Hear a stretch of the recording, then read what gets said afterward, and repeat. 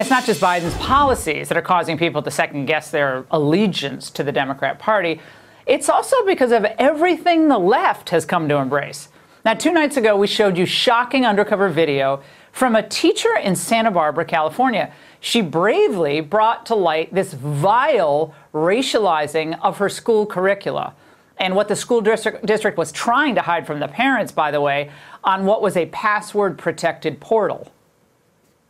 I want to show you what's being concealed from the parents in the Santa Barbara Unified School District. Inclusive curriculum lessons, there's collections, the LGBTQ heritage, gender inclusive biology, educate and celebrate. There's activism, the youth advocate toolkit, preschool, grade school, and secondary resources. Well, that courageous teacher, Christy Lozano, saw our segment and agreed to come on tonight. Christy, thanks for being with us. Have you gotten any blowback since we helped you expose this nationwide? Not really. I've had a lot of positive feedback for the most part. I'm sure people are thinking things, but I haven't had too much, so that's good.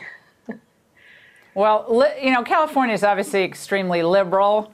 I spend quite a bit of time, believe it or not. I'll come visit you in Santa Barbara, so I know it pretty well. But I think at this point they've gone so far left. I say this, they've left America. That's what it looks like. Yeah. So I want to play more of your video where you expose this racialized lesson plan. Watch. Okay. 105 things white people can do for racial justice. White people do something. It's basically defunding the police and a new, smarter approach to public safety. It says to donate to BLM, make small crimes legal, do not support prisons, and reduce prison sentences. Christy, who's behind these lesson plans? Do the teachers, for the most part, endorse this? Do they resist it?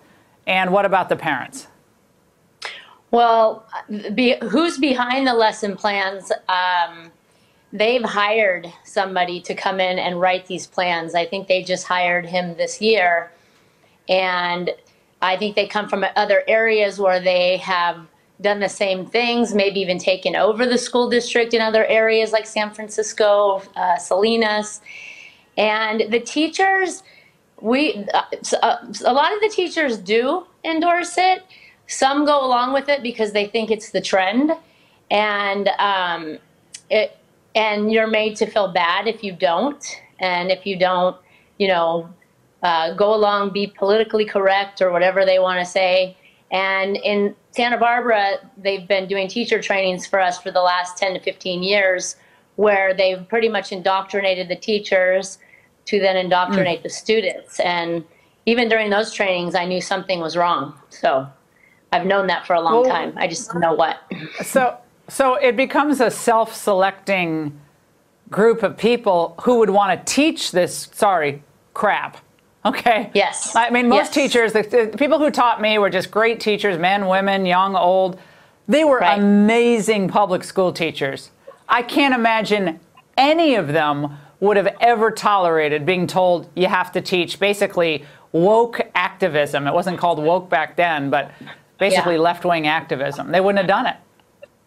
Yeah, they make you believe. It's very manipulative. You know, I call it psychological warfare, and it's hard to understand because it's manipulation. They'll lie to your face. They'll tell you that this is the right thing to do. They'll make you feel bad if you don't do it.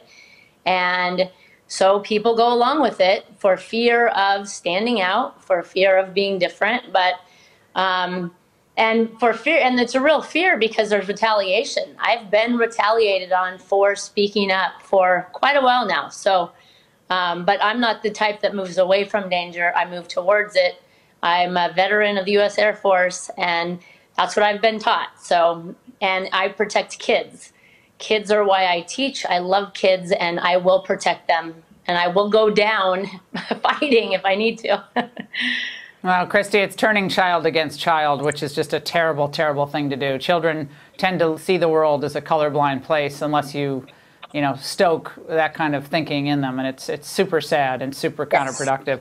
Thank you for Yes. speaking out, Christy. Keep us informed and encourage more teachers to do the same, and we're going to do our part nationwide. Thank you so much. Hey, Sean Hannity here. Hey, click here to subscribe to Fox News YouTube page and catch our hottest interviews and most compelling analysis. You will not get it anywhere else.